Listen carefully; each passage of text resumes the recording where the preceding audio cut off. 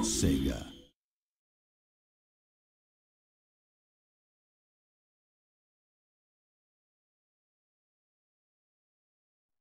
Hey guys, Bobbery18 here, and welcome to my Let's Play of Sonic Generations. So, I guess I could explain a little about this game. So, it was sort of, you know, for Sonic's 20th anniversary, and I actually didn't play it till really recently. This is the Xbox version, by the way. I have the PC version as well, but I don't have the PC specs to record that and play it at the same time. So yeah, I'm doing the Xbox version just because I really wanted to play it and make a Let's Play on it because I love it so much. So yes, let's get this started here. New game. Yeah, I only tested a few things on this version. So yes, we get dropped right into the action here. That's Omo Chow giving you hints there. You can turn it on and off in the settings. He'll be like in the levels sometimes, but I usually have him off. So here we have Classic Sonic. Yes, this game has two main gameplay styles. Classic Sonic, and then later we'll get into Modern Sonic. I'll explain that when it comes, but with Classic Sonic here, you can, you know, use the control stick to move, press A to jump. If you press X, you can do a spin dash here, or if you press down and press the jump button, you can do also a spin dash. I think that one is actually, it's more powerful, so yeah, with your, like, spin jump here, you can also jump on enemies there. Oh, shoot, I guess you were supposed to run across that. I haven't usually been that slow on that path before. Yeah, there's actually an achievement for getting through the first stage of Green Hill. Yes, this is a Green Hill zone, by the way. This, yeah, there's an achievement for getting through this level in under a minute, but obviously I'm not going to do it because I'm explaining things. But yeah, this game takes level themes, or levels in general, from previous Sonic games. This one is from Sonic 1, obviously. They had to bring Green Hill in. It was the first zone of the first game. I mean, to celebrate Sonic's 20th anniversary, that's what they did, so I like it a lot. And, by the way, just to get this out of the way now, I love this game, and it is not because of nostalgia at all. In fact, I have probably zero nostalgia for anything Sonic-related, except maybe Sonic Heroes a little, but that's only one game. So, yeah, and I still find this game really awesome, so if that's not a reason to have this game, or to think this game's awesome, I don't know what is.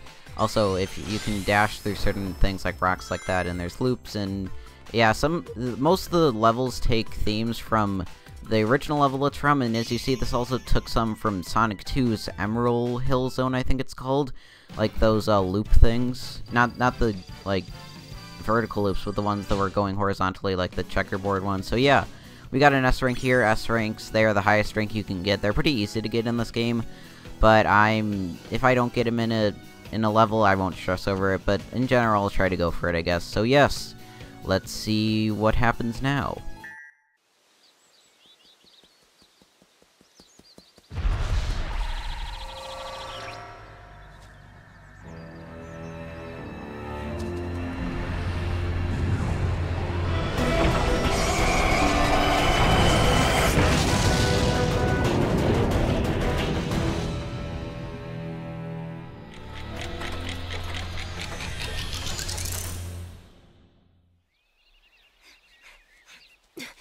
He'll be here any second. Hey guys, what's going on? You having a party or something?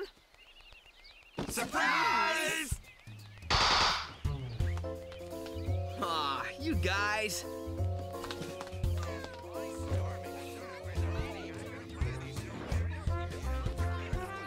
It's kind of impossible to surprise you.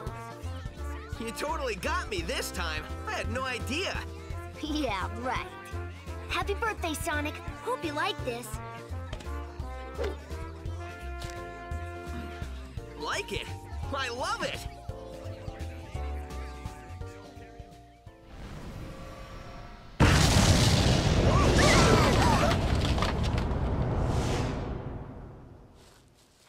What? Sonic, what's that?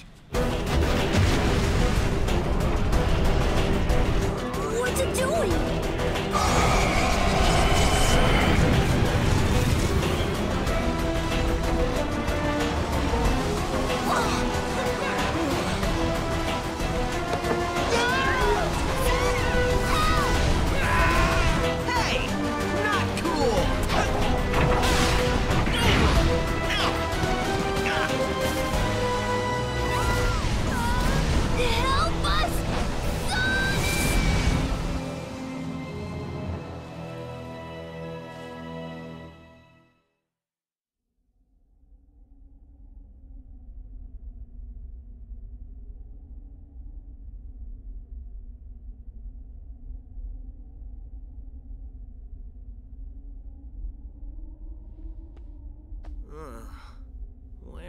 am I?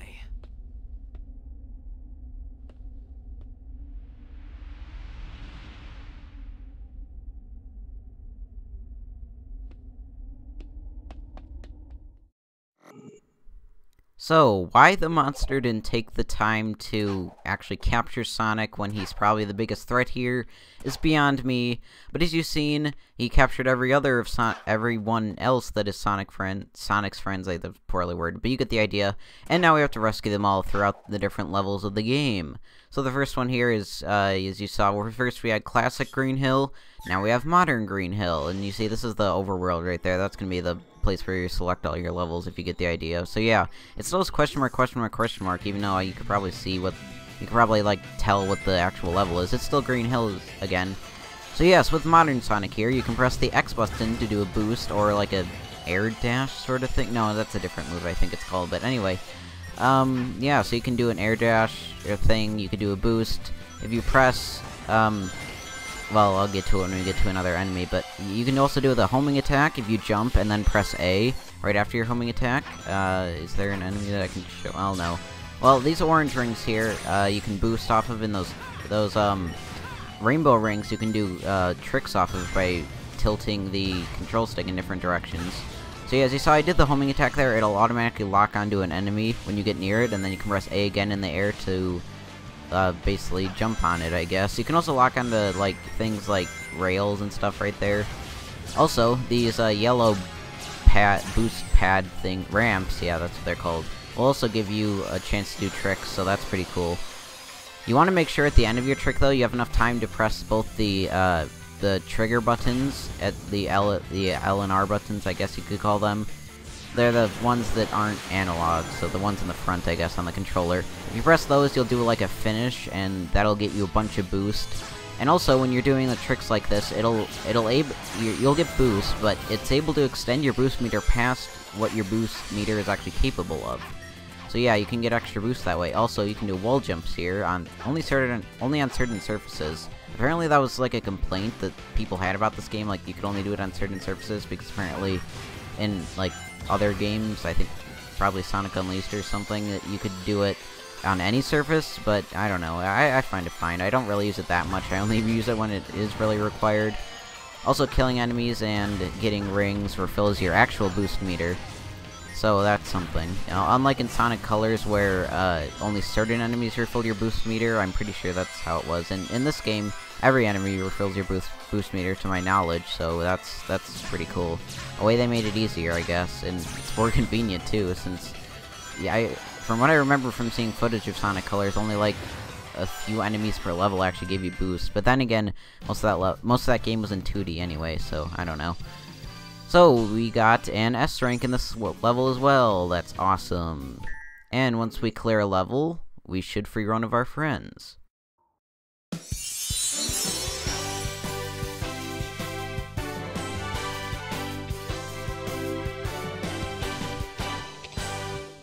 Thanks, Sonic.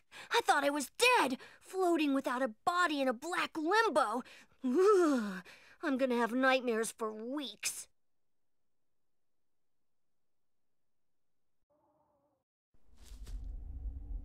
Is it me, or is that place we were just in awfully familiar?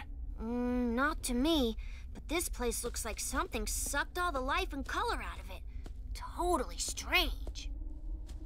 No stranger than rescuing genies in magic books or saving aliens in an interstellar amusement park. I'm more concerned about finding our friends. Hey, Sonic, I saw something over there in the distance. Like buildings, but they look weird. That might be a good place to check out. I'll be back soon.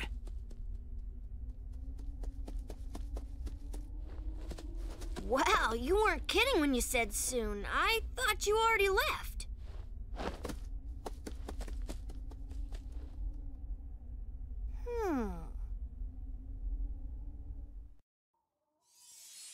And now, like that, we clear Green Hill now, and magically Sonic's back here, even though he ran over to the next level. So yes, I kind of like what little story there is in this game, because, like, as you saw, Tails pointed out that he didn't know about Green Hill, because Green Hill was in Sonic 1, but he didn't appear till Sonic 2, so yeah, I just like that little nod to that. So now we can switch between the two Sonics in the home world by pressing Y here. like this, you can use both their abilities, like the spin dash or the homing attack on the home hub world here as well. So if you go to the right here, I may as well just demonstrate this since I don't really want to go to the next level yet. You have this shop here run by Omochow.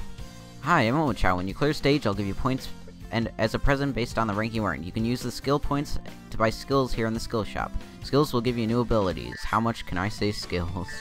So yes, you have to sort of buy skills in this game, and one of them being the shield that's so popular. You'll get like elemental shields later, because I know those are pretty popular. Also, you can buy a Sega Genesis controller that's exclusive to the Xbox 360 and the PS3 version, I think, which allows you to play Sonic 1 in, like, the entirety of Sonic 1 in this game, so that's pretty cool. I don't think it's in the PC version, just because Sonic 1 is already on Steam, and I guess they want you to buy that instead. So yeah, it needs 7,777 points, I guess, so I'll just buy a few here, like, Sure-Footed. You'll unlock more skills as you, like, go through the game and do some of the other ones, some of the, like, challenges and stuff, athleticism.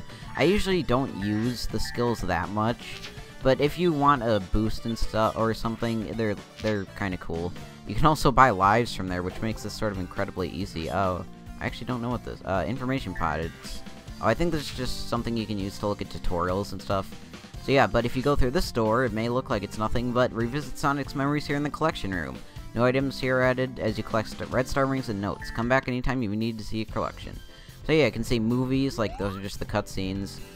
You can see art, like different concept art. I don't have any, like, any unlocked yet. You can see music that you can unlock, and also the stage music that's here. Oh, I guess maybe not the stage music. I guess you have to unlock it from red star rings, which I'll get into later. You have characters, so yeah, we just have Sonic and Tails here. Or Miles Tails per hour, yeah, miles per hour, that's kind of funny. Even though he's not the fast one, but yeah. So in the next part of Sonic Generations, we will go do this next level here, which I won't spoil it yet, but I'll say that it is from Sonic 2. So I hope you guys enjoyed, and I will see you then.